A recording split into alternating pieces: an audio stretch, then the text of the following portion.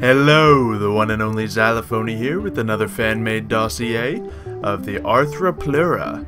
So this one we're going to go over because it's a giant scary centipede. Just look at the, whoa, take it easy man guys, standing next to that thing. These things can get up to 10 feet in length, and they can stand up and threaten you and wiggle their little arms around. Pretty spooky stuff.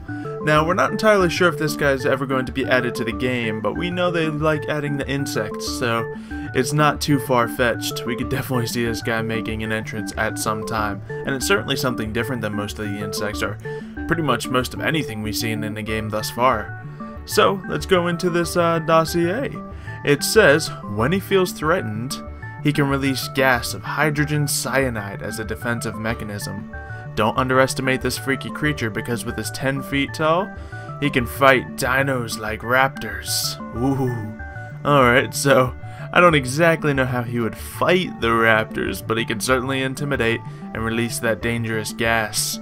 Now, obviously there's no precedent for this to be in the game thus far.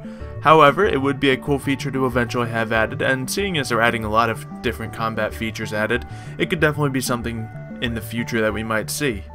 Anyway, in the wild, Arthropleura is one of the creatures that you will find on the island's swamps. This large centipede is actually taller than a human and can stand. We could think it's a bug or a carnivore, but he is one of the only herbivorous insects on the island. Ooh, okay, so this guy's an herbivore. Very interesting. So, you know, every other insect on the game, they eat either meat or, in the dung beetle's case, poop. But we're not going to go into that.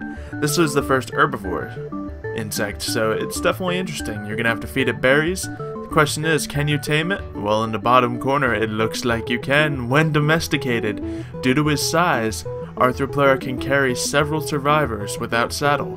But when you ride it, it becomes a less good fighter. Ooh, so several people can ride this guy. Now, I can't see him being very fast, but he might not be the slowest thing. He got a lot of little legs to move him forward. It might add up in quite a lot of little leg power, so get a little speed. Plus, you can carry other tribe members around with you with this guy, so it'll be pretty useful. Obviously, he's going to be a good source of chitin when you kill him.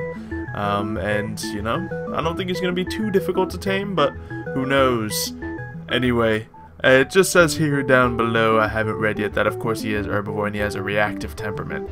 So he'll fight back if he has to, but don't be afraid of these guys jumping out to get you during your sleep. Or should you be? Anyway, this is definitely a cool dossier. I think it's something that a few people have mentioned potentially making. It might even be something they're considering adding to the game. But let me know what you think of this in the comments below. Leave a like if you have enjoyed this. And I guess that's everything I have to say about this guy. So, thank you everyone for watching, and I'll see you next time.